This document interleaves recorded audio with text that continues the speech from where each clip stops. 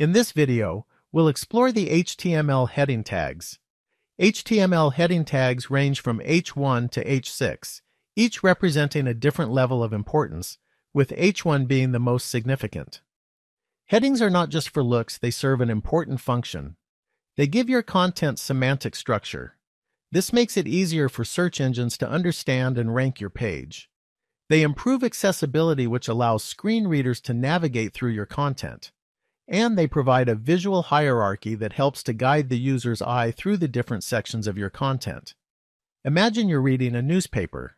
The headlines grab your attention, summarize the content, and guide you through the articles. That's exactly what HTML heading tags do for a web page. So those are the HTML heading tags.